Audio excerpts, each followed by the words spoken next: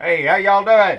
Well, it's Tuesday, and I promise you this video will not end early. I went and borrowed the GoPro again, so I don't have to worry about it shutting off right in the middle of my damn rant here. But yeah, it's Tuesday. You done made it through Manic Monday and all that crap, and hell, now all we have to do is just cruise right on to the next weekend. I swear they come up every few days, I'm telling you.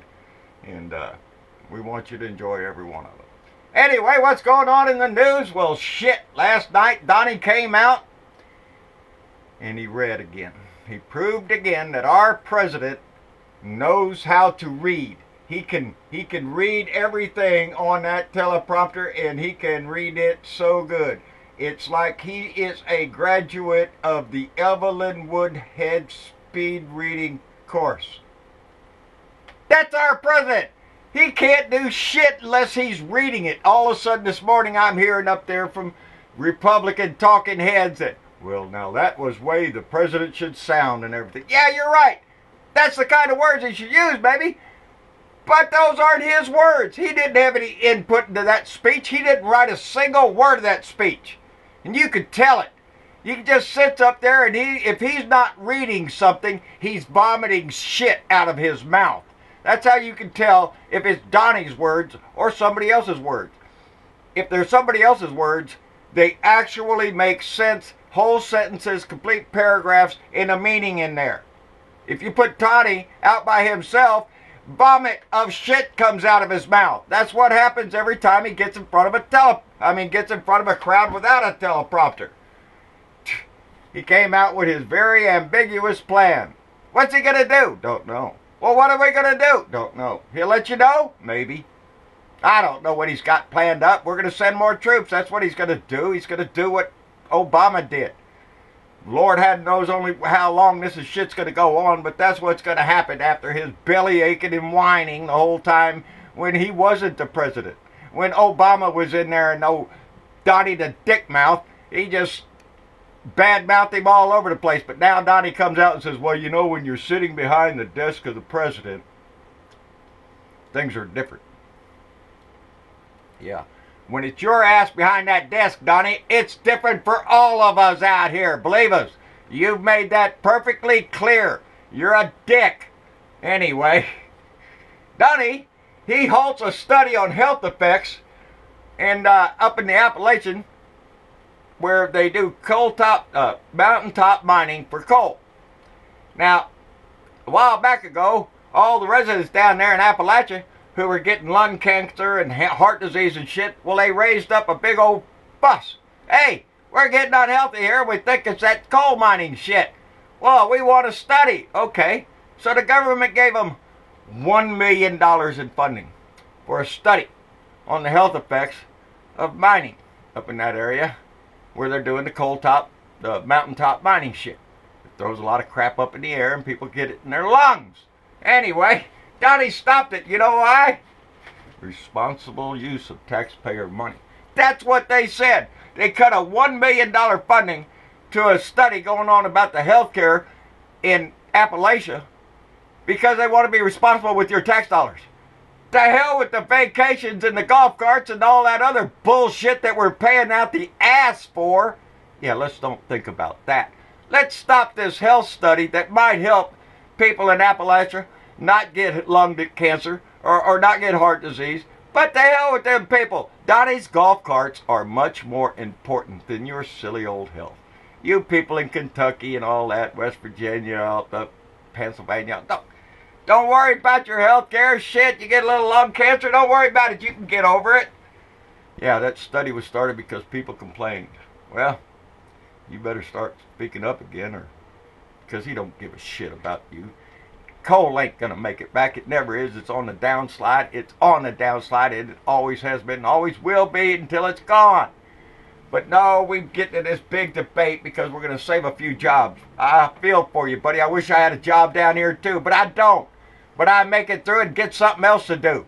But we can't keep doing coal because it ain't no good for shit. But to hell with your health care, because Donnie doesn't think that's important. Anyway, Donnie's in a roll, baby. He also dismissed the climate change advisory panel. Get out of here. We don't need you anymore. Climate change, it goes along with that same study about the health. He doesn't give a shit what happens to this country, this world, your health, anything else. It's about the money. It's about the money, but it's about his money. Because he's already demonstrated, as we just said, that he doesn't give a shit about your money. He'll spend it left and right. Golf carts, you betcha. Trips to Mar-a-Lago, you betcha. Trips to the golf course and Bribe Collection Center, you betcha. Trump charge, you betcha. Yeah. Oh, pay for your health study? I don't think so. That's a waste of government money. Yeah. We've got a big waste of government money. His name is Donald Trump. He sits in our house, and he's the biggest waste of money that this country has ever seen. He's nothing but a thief. He's using this country as an ATM, and he's just taking it for all he's got, baby. Anyway, talking about Afghanistan, before I forget, I seen a little meme on Facebook there where it said Eric Trump was 33 years old. That's enlistment age, Eric. Hey, Donnie, how about you tell your little dick son to go join the military to show the courage and the patriotism that you talk about, Donnie? How about that shit?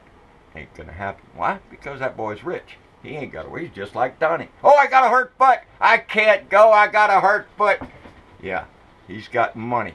The same way as his daddy was a draft-dodging coward then, Eric will be a coward now. Not one of them Trumps are going to step up and do the damn right thing. We had high hopes for Ivanka. Oh, Ivanka's gonna go in there and rescue Daddy. No, she didn't. She let Daddy step all over your faith. You know, the Jewish faith that you accepted, Ivanka. Your husband who is Jewish, he let your daddy stomp all over that religion with his support of neo-Nazis. Yeah, don't talk to me about Ivanka Trump has got morals or anything like that. She's just like her daddy. She just puts on a good face for the public. She wants to be the nice one in the scenario. No, if you didn't come out and say your daddy should have shut his mouth, his disgusting crap about his neo-Nazi friends, well, then you're just condoning it. So I just have to assume that. Donnie's going to his Klan rally down in Arizona tonight. Hey, Arizona! Arizona, resist as big as you can, baby. Everybody in Arizona should be out there hollering as loud as they can to drown out the stupid people that he's going to have to pay to go in there and hold signs. I don't know if it's true or not, but I seen a little thing on Facebook where there was an advertising for out in Phoenix for people of color and ethnicity to come hold signs supporting Trump at his rally. I don't know if it's true, but it's right up their speed. That's what they do. They just, like Alex Jones bullshit. He gets his own people to come throw coffee in his face and then rant and rave about the lunatic liberals and all that shit. They're just a bunch of fakes. They want the money, people. They don't give a shit. And that was highly demonstrated by Louise Linton. Who's she? Well, that's Steve Mnuchin's wife. You know, the Secretary of the Treasury. That guy. You know, the one that, oh, man. His face could be a living poster for how do you get a beautiful woman to marry you when you're ugly. Well, the answer to that is lots of money, baby. And it's all about the money with this people.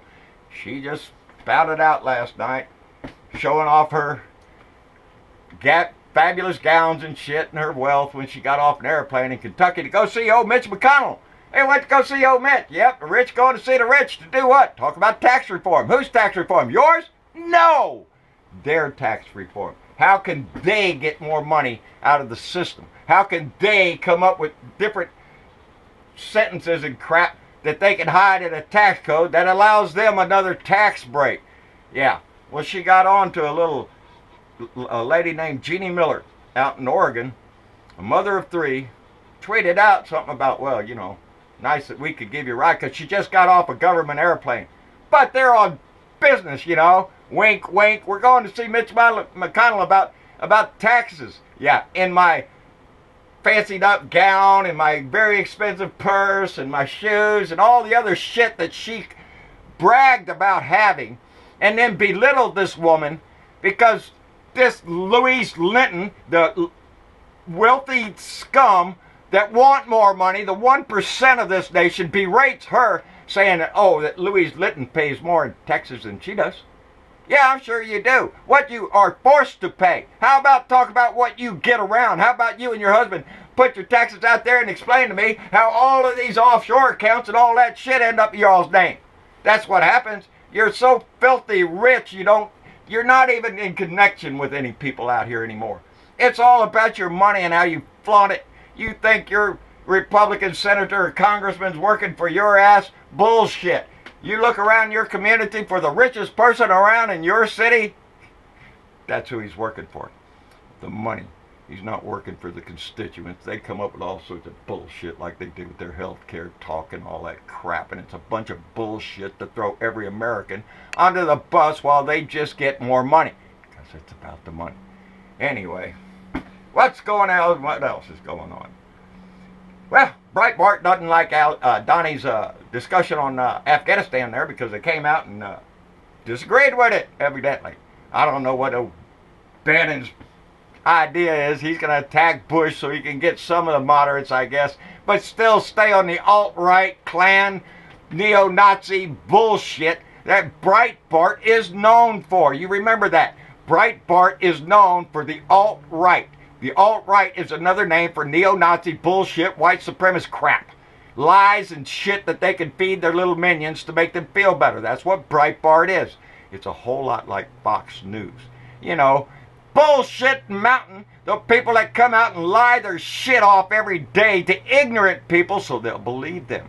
But, oh, you know, they do it in such a patriotic way while quoting God or some other nasty shit that to try to convince people that they are on the side of God and good and all that other shit. Bullshit. They're after the same money. That's why I go after them preachers who still stay with Trump. Yeah, you're not a preacher for Jesus or God. You're just a money collector in the big con game. And that's what that is. Anyway, that's about what I got. I do want to point out the University of Texas removed Robert E. Lee and some other statues around the campus of the University of Texas. And they didn't make a big thing about it. They just got rid of them, which is what they ought to do. Just get rid of the damn thing. Go put them in a museum and let the white supremacists and neo-Nazis go over there and look at their heroes. And they can do that in private. They don't have to stick them out in their park. So get rid of the damn things. They were put up for racist reasons, and they're remaining for racist reasons. So anybody out there protesting their little statue of their Southern Gomer Pyle or whatever the hell it is, get a life. Grow up and come into the 21st century. The rest of us are up here waiting on your ass. Anyway, that's it. That's all I got, I guess. Anyway, I want to give a shout out to Terry. Terry's a blue dot in Alabama. And Terry wrote me a little letter here. She's surrounded, baby. And she let me know in no uncertain terms that she lives with an asshole.